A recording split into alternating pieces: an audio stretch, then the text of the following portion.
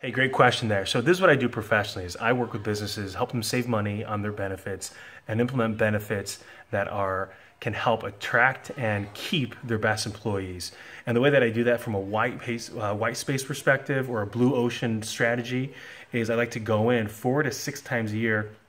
I have one company, actually an entire office building, 5 floors, where I actually on a monthly basis just talk about financial topics from Social Security, Medicare, buying a house, retirement, financial fitness, budgeting, just simple things to help people get back on track financially. That's really the big marketing piece. I'm documenting my process online because I'm shifting from working with the medical professions to business owners. So I want to be able to showcase to people, number one, that are in my industry, how do you shift from going from one marketing strategy to another, focusing on businesses and 401k plans. And then also I want to be able to attract people that aren't interested in my industry to hopefully have a look at it. The problem that we have in my industry is it's a silver tsunami. 78% is white, male, 56 years old and older. Obviously, I don't fit that marker, and I want to be able to attract women and other minorities into our business to be able to satisfy and serve people. I also have a duplex where I have a real estate investing, and my buddy and I were looking at other opportunities to expand that portfolio, and that's more passive income. And so the reason why I follow Gary Vee so heavily and is active on what he does, number one, is he gives out an amazing amount of content. I read Crush It, read Thank You Economy, read Ask Gary Vee a couple times.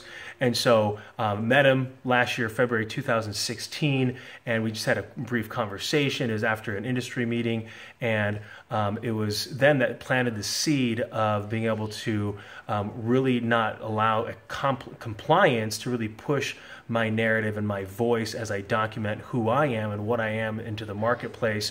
And so I've been a financial advisor for over 12 years. I'm also coach and develop 24 financial advisors. So definitely not my first rodeo. I want to be able to share. So I identified my why, and really it came down to that I want to leave a legacy by positively impacting people. And I found the reason why I was attracted to financial services is because I can help people in one of their most important things, and that's earning an income, and most importantly is what to do with that income.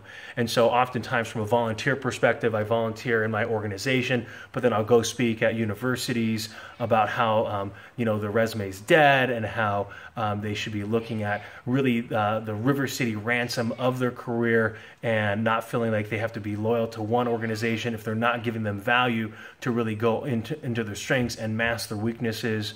And ultimately want to be able to make sure that my voice is heard and also document it. You can hear my kids in the background for them. So that way they can hear my struggle the moment that it's happening. And from a legacy perspective, they can see it, they can watch it. Not that, because a struggle that I'm dealing with right now is a footnote 5 years from now. So that's me in a nutshell. And thanks for asking. Have a great day, everybody.